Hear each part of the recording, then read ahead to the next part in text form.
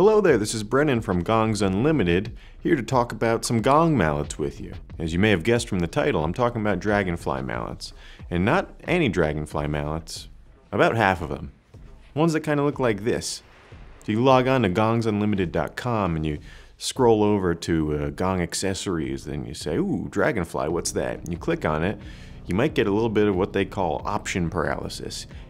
Hey, that's a lot of different mallets, and hey, some of them look quite alike. How am I supposed to tell what the difference between these two are? Or the difference between these two? Well, you're not the first one to think that, which is why I'm here talking to you through this camera, eventually through your computer. To explain the differences, and also play, so it's not just my words, but you can really hear the differences between the types of gong mallets that we would call professionally big, fluffy gong mallets. This is an F-line mallet, an F2. This is the extra large, and then we have the Fuzzbucket 2, and the new variation on the Fuzzbucket from percussionist Cynthia Yeh. We have a lot of mallets that look similar outsides, and you can't really tell the size difference just from looking at them on the website. But there is a big size difference if you look at something like the Fuzzbucket compared to the extra large. There's a weight difference, and there's a difference in how they play. So we picked 3 gongs out to practice and show you a little bit of the differences between these mallets and how they perform on different gongs. From a Paiste gong to a Velvet gong, we also have an unlimited gong, some Chinese gongs for you to see really how these mallets differ and what makes each one special. So now I'm going to play all these on 3 different gongs, and I'm going to talk to you at the end about what I heard really separating all of these mallets.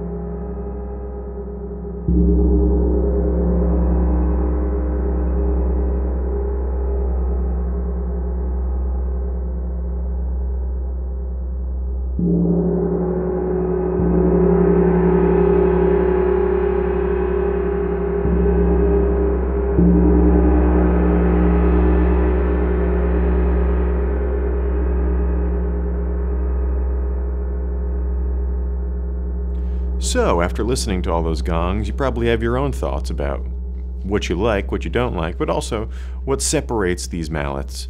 But I'm going to give you a little bit of what I heard in person and the experience I have overall, because it's not my first time using these mallets. Let's talk specifically about ones that are really similar in size and performance.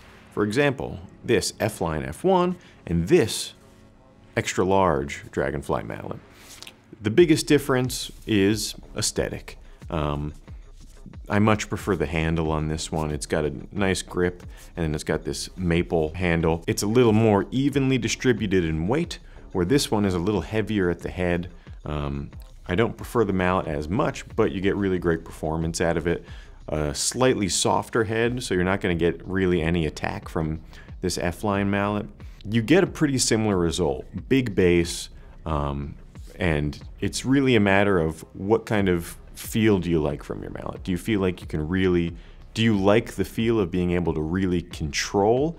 In which case, this is nice because of the weight distribution. You can really be in charge of this mallet.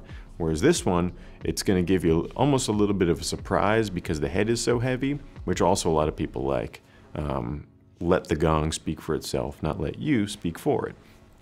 So that's the difference between these two. Really similar in performance. And in size, as you can see. And also, talking about mallets that are very similar in appearance, we have the Fuzzbucket 2, which is this right here. Same handle as on that extra large gong mallet. And then we have this new variation, which is a Cynthia Yeh special edition Fuzzbucket. These two look extremely similar, only difference being that the Fuzzbucket 2 has a maple handle with a grip, and then this one has a metal handle, presumably aluminum because it's quite light, but with the same grip. Performance though, they do sound a little bit different. The Fuzzbucket 2 has a very soft, low attack head that's great for maintaining a low growl or bringing out nice mids. You get more attack out of this variation because it's a little less soft of a head. Even though it has that same soft material on the outside, it's got a harder core, and so you get a little bit more attack and a little bit more of those searing high notes when they come out. Both of these get more bass, more low resonance than this, the Babybucket, which looks kind of like these, and if you didn't know any better, you might say, hey, what's the difference between these? But once you see them in person, you can see one of these is not like the other. The Babybucket is very similar in appearance, has the same exact material for the head, except it has A, a bamboo handle, and B, is about a third the size of the conventional Fuzzbucket. It's really good for bringing out high notes and searing upper mids, but without getting the nasty attack that you get from a lot of mallets that bring those out, because it's got such a soft head. Very different from these two. And the last mallet that I brought into this demonstration is one that is not exactly like the others, but I thought was worth bringing up anyways, and it is this, the Dragonfly large two-sided mallet, which is obviously distinct because it has the two sides, one that is much softer, one that gets you a real hard bounce. But I thought it was worth entertaining what it sounded like, especially the soft side, in comparison to the counterparts that only have that one distinct sound. So you could say, hey, I actually like the soft sound the best on this one if you do, and then you can also get almost like a free other mallet to come with it on the other side. It performs most similar to the F-line mallet, the F1, with a little bit less of a bass resonance, but even though you're not getting that super deep bass and you're not going to get as much power out of it, you do get the luxury of having this other size. In comparison, not quite as big, but still big enough to get some power out of it. Plus you have this other side that'll get you harder hits, more attack, greater variance of sound. But I'm just me. What did you think? Which mallet did you like? And make sure to go to gongsunlimited.com to check out all of these mallets for sale, and hopefully now you have a better idea of which one you're going to pick out. That's it for me. Have a great day.